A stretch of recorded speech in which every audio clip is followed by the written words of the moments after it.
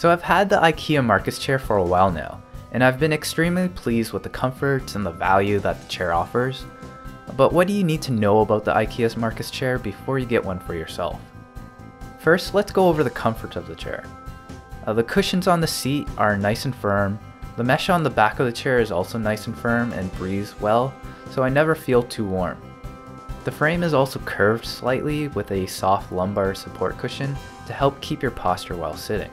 The IKEA chair is also very minimalistic and has a flat seat design, so it accommodates crossed legs very comfortably. In a nutshell, if you like the firmer, minimalistic style chair, definitely try this one out.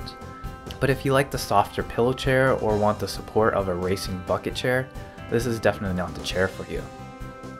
The chair is also available in both a polyester fabric or a leather material, but I personally found that the fabric was just a little bit more comfortable and it was also cheaper, so that was really a win-win choice for me.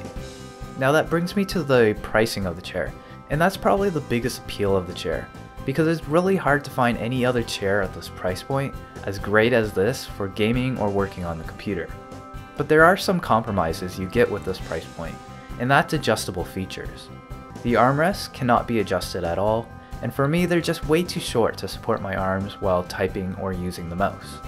The lumbar support and the headrest support are also non-adjustable, so in a nutshell, this chair isn't designed for every body type.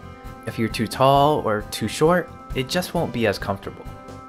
A couple of the adjustable features included are an egg-shaped control to adjust the tension of the recline.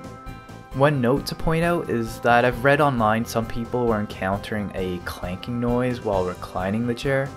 If you encounter this, try adjusting the tension with this control, as it's helped some people fix that problem.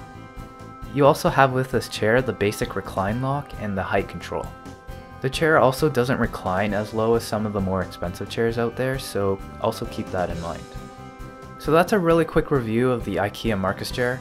And while this chair isn't designed for everyone, since it does lack the adjustable features found in the higher end chairs, if it does fit your body type, I don't think you'll find another chair at this price point that fits the bill as that perfect office or PC gaming chair. So I hope you've enjoyed the video, and if you haven't already checked out my other video on the unboxing and assembly for the IKEA Markus chair, be sure to check that out for more details.